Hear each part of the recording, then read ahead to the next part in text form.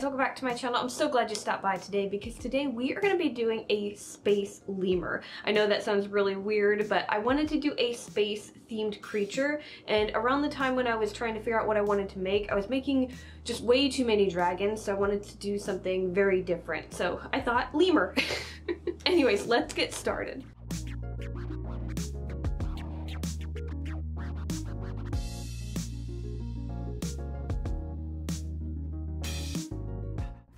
Okay, so this piece was quite a bit of a challenge. For one, I really wanted to make it look realistic, but also I wanted it to look like a fantasy creature. So I needed to find a good balance with making certain tweaks to where I could make it look like an alien, but still make it look like the lemur that it's based off of. One feature that I had to change up a little bit to make it look a little bit more alien was the eyes. So I went with a very bright color glass eye for this piece, and I also went for a little bit larger than normal. Now lemurs tend to have pretty large eyes, but I did go slightly larger. Not too large to where it looked really weird, but it's definitely bigger than it should be. Other than that, while working on the clay face, I really wanted to keep a lot of the facial features very similar to the lemur, because I didn't want it to look like a cat or anything weird like that. I wanted the lemurness of the face to show through.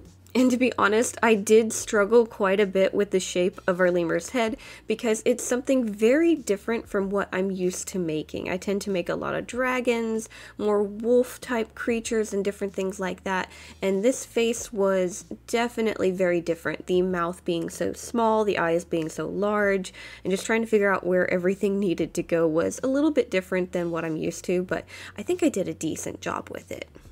So after I laid out all the features on the face, I kind of cleaned up things here and there. I added some texture, and then I figured we could add a little bit more of a fantasy twist to the face, but not too much. And what I wanted to do was add some horns to the face. Now, I wasn't quite sure where I wanted these horns. At first, I kind of wanted them on top of the head, but I realized that would be kind of, I don't know, it just didn't feel like it went with the face. So I decided to put the horns on the sides of the face, and all I did was I pushed in these little resin horns that I made earlier, and then I pulled them out. I'm going to permanently add them later, but right now I don't want them on the face when I run it through the oven. Anyways, let's get our clay head in the oven and start working on our clay feet. So I'm going to put the clay head in for like 45 minutes at 275 Fahrenheit. Now with our clay feet, I'm going to have to build these off of a wire frame, that way they're nice and sturdy, and we don't have to worry about a toe snapping off because the clay will be very thin around where the toes are. So I have my wire frame and I'm going to start adding clay to it. Now with my feet, I tend to make these kind of in layers where I do a little bit, bake it, and then do a little bit more, bake it until I have everything done. Mainly because things are very easy to bump when it comes to making feet and I want to save my progress.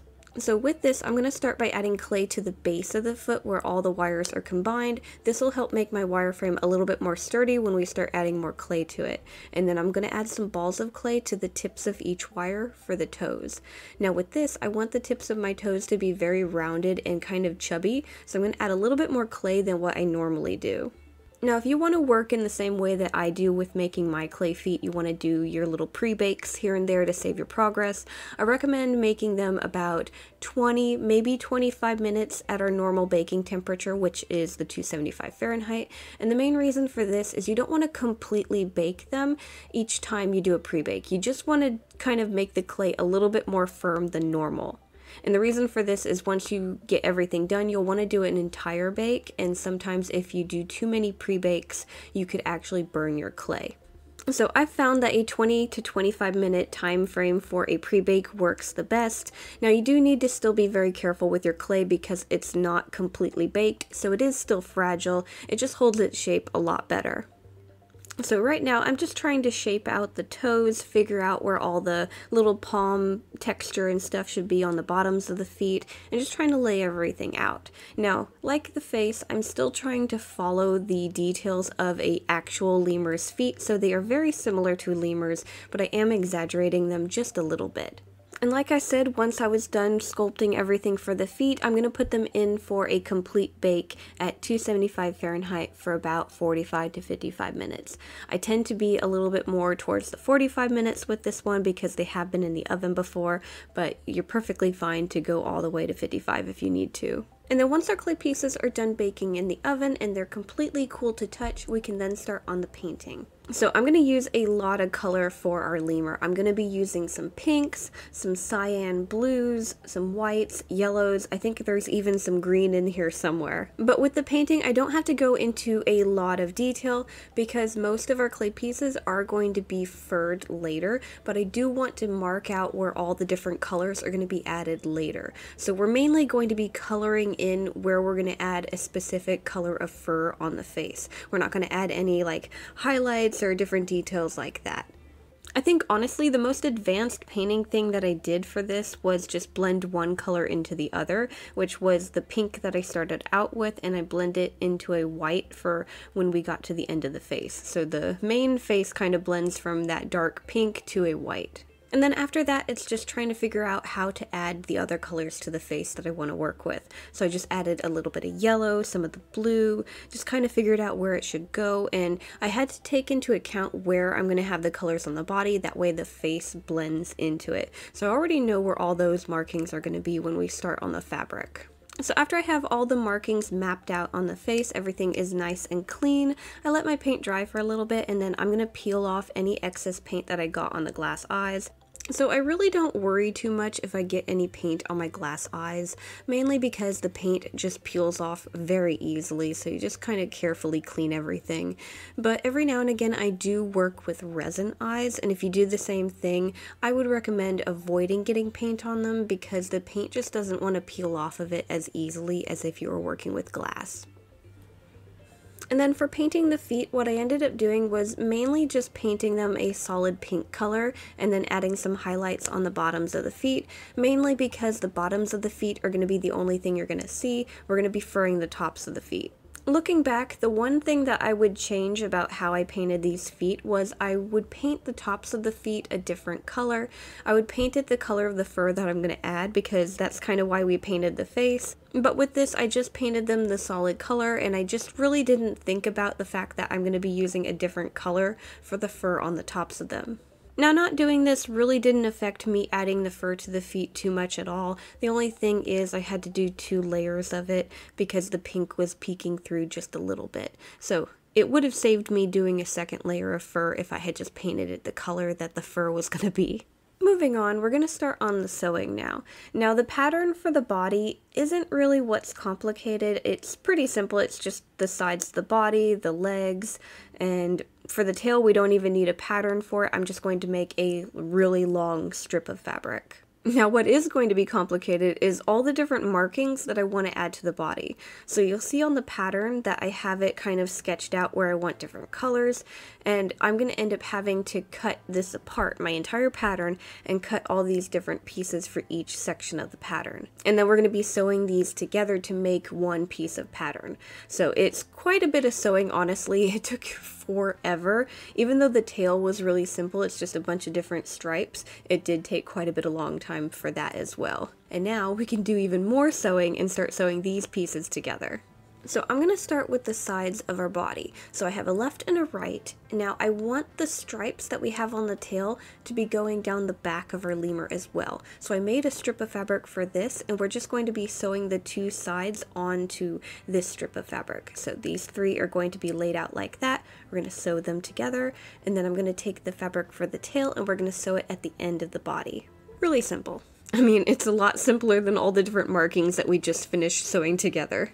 And then the next bit of sewing that I need to do before we move on to adding everything together is the legs. So each leg has an inside piece and an outside piece. These also had different markings that I wanted to add, but they were a lot easier than the main body.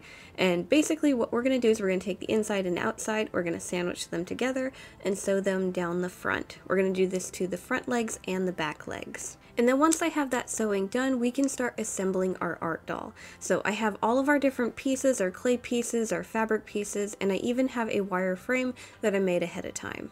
So what we're going to do first is we're going to take the fabric that we have for the main body and tail. We're going to use our wireframe and figure out where the wires for the legs are going to need to go, and then we're going to cut some tiny holes for them. Then we can take our fabric and we can run it over the wireframe, just running all the leg wires through those holes. Then I'm going to take our clay head and we're going to add this to the wire for the neck. So I'm going to add some glue to the backing of it, and then we're going to push the wire into the back of the head.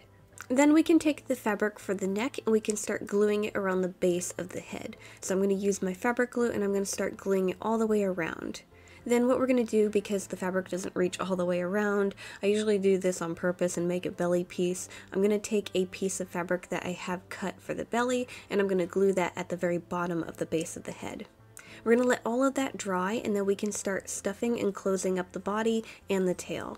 So I'm going to start at the base of the head and I'm going to keep sewing until I get all the way to the end of the tail. Now while I'm sewing, I am also stuffing as I go, just because it's a lot easier than stuffing everything at once. And then once I have the body put together, I'm then going to take my hair trimmer and just kind of clean everything up a little bit. I want the body fur to be a little bit shorter on the sides. This will also help with the sewing of the legs in place, because the fur tends to get kind of stuck while you're sewing the legs in place, and shortening it just makes it a lot easier. So I'm going to trim everything up and then I'm going to start sewing the fabric for the legs in place. I'm going to start with the front legs first, and then we'll do everything pretty much the same when we get to the back legs. So I'm going to take that fabric and then I'm going to sew basically around that wire. I want the under portion of the leg to go under the wire, and then the portion that would be kind of more of the shoulder blade, that's going to go over the wire. You just want to have that wire enclosed when you're done sewing the legs in place. Now the wire for the legs, I tend to leave them a little bit longer than they should be because I like adjusting them after I have everything sewn into place. It gives me a better idea of how long they actually should be. So I'm going to adjust that, and then I'm going to take the clay legs for the front feet and I'm going to wrap them in place on the wire frame. So I'm just going to take a smaller gauge wire, wrap everything together, and then once we have both of the front legs in place, I'm going to take the fabric for the front legs and glue the ends around the bases of the feet. And then the only thing I need to do is let that glue dry for a little bit, and then we can stuff and close up the back of the legs. Oh, I almost forgot, we need to trim the fur for the legs as well. So I'm going to get those shaved up, and then I'm going to move on to adding the back legs. And like I said, it's exactly the same way, they're just slightly shaped differently, so the fabric for the legs is just a little bit different. So I'm going to add the back legs to the body, shave them up, and then I'm going to move on to adding the final details. Our body is all put together and we just need to finish everything up. So I have two major details that I want to add to the face. One is obvious, we need a pair of ears, but two, I want to make our lemur look a little bit more alien, so I'm going to add some antennae. So for these, I'm going to make some pretty simple patterns. I'm going to start with the ear first, and we're going to use similar fur fabrics that are around the face. So I'm going to mainly use the pink and the white and a little bit of yellow. And I'm just going to hand sew all of these pieces together. And then for the antennae, I don't want them furry like the rest of the body, so I'm going to use a shorter fur fabric. That way they're still plush, but they're not like fluffy or anything. So I sketched out my pattern on some fabric, and I'm going to use my sewing machine to sew these real quick. I'm going to cut them out, and then I'm going to add some wire frames to these too. That way they're posable. So I'm just going to slide these onto some wires, and then we can start gluing these and the ears in place on the face. While I'm at it, I'm also going to glue those horns in place as well. So I'm just going to attach those real quick, and then we're going to start furring the face and the feet. Now the face has a bunch of different colors of fur, so I'm going to have to do this in sections. I can't just do the entire face at once. So I'm going to pick a color that I'm going to start with. I'm going to probably do the main body first, and then we'll move on to all the markings on the top of the head.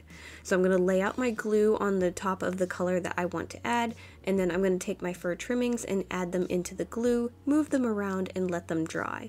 I'm going to have to do this to all of the different colors and kind of just straighten them up as I go so the lines are nice and clean. Now if you want to blend one color into another, you can kind of mix the fur trimmings a little bit and try and create a blend, but most of the colors I didn't really want to blend together. And then I did the same thing for all of the toes. I added some glue to the tops of them, laid out my fur, let everything dry. Now like I said earlier, I did have to do another coat. So if you have to do another coat of fur when you're doing fur trimmings, you need to make sure the first one has dried completely, or it's going to move around when you add the other layer. So make sure it's completely dry and then do your next layer.